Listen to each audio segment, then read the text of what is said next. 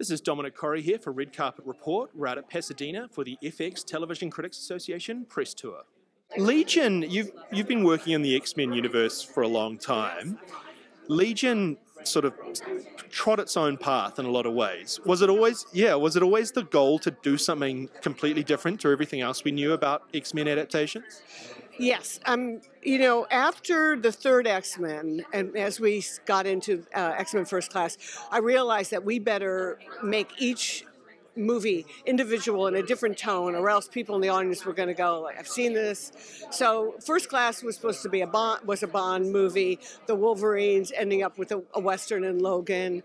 Deadpool, a comedy. Gambit was going to be a heist movie turned comedy. So absolutely. And the only way to really do television for us was to make sure that we kept along that line. And certainly when I went to Noah Hawley with, would you like to do an X-Men show? And he came up with this, I knew, we had reached that goal 100-fold. I love that it is so different because you haven't seen it before. It is within the X-Men canon, but it is so extremely unique. You very accurately described a lot of the other X-Men adaptations there. How do you describe Legion? It's so hard to pin down as a show. It is really hard. It is sort of a visual explosion of character over plot and a hallucinogenic style. How's that? That's pretty good. That's pretty good. You managed to not use the term psychedelic, so I'm impressed. I got close. What's gained from knowing that this end is coming and being able to anticipate it in terms of writing the season? Well, it gives us somewhere to go. It gives more important direction to the past two seasons.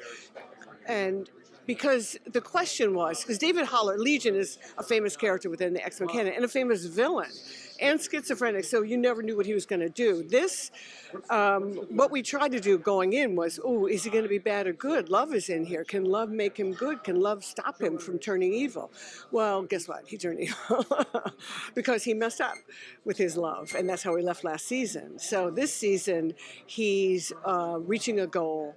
And while I believe he's trying to fix the situation, he is becoming more of the villain than he ever was before. Have you learned any lessons about adaptation working on Legion, just because, as you say, it's like nothing that's come before? Has it kind of opened your mind to the possibilities? Well, yes. I mean, it opened my mind. Yes, we can do other characters, but it has to be, I think, in a unique and different way. Again, it opened my mind because of the nature of the story. I've never filmed this way, so free and stylistically able to just let the camera roam if it feels like roaming to find that one shot that we need. You can't always do that on a movie. You certainly can't do it on a network. So, I think we can do it again. We've talked about it. We did talk about spinning off something from the Legion world, but we'll see. Jeff talked about how much, obviously a lot of this comes from the comics, but Noah also brought in a lot of the story himself. Yeah, so has that taught you anything about sort of how closely you need to adhere to the comics to tell an X-Men story? No, we sort of, right off the bat when Brian and I were doing the first X-Men, in terms of costumes, Cyclops' visor, Wolverine's look.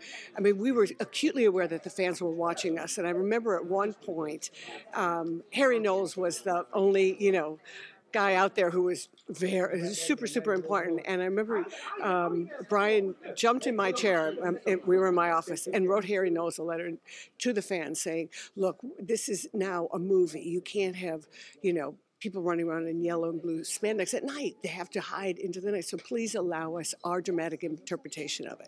So from that point on, I realized that yes, you have to keep the guts of the X-Men, but tell it in the way that it needs to be told. And if it's differently, great. I'll never forget when those first photos showed up on Ain't It Cool from the X-Men. Yeah. Do you feel a continuity from that film right through all the adaptations to Legion? Yes. Now, I have not been involved in Dark Phoenix or New Mutants, although New Mutants was my idea. I stepped back. Simon Kinberg took over, and Apocalypse I wasn't involved in. So, but from the ones that I did, to Legion, yes, it's all within, because we spun off, Deadpool, and we were gonna spin off Gambit, and there were many characters. We were gonna do an all-female X-Men story. So yes, there are many stories to tell within the canon. It's like 60 years, for God's sakes. Yeah. Thank you so much, Lauren Shuler-Donner. Have a great day. Thank you. Cheers. You too. See you Cheers. later. Thanks for watching. If you liked what you saw, give us the old thumbs up and subscribe to the channel. And put in the comments what your favourite TV show is. We like to hear from you. This has been Dominic Corry for Red Carpet Report.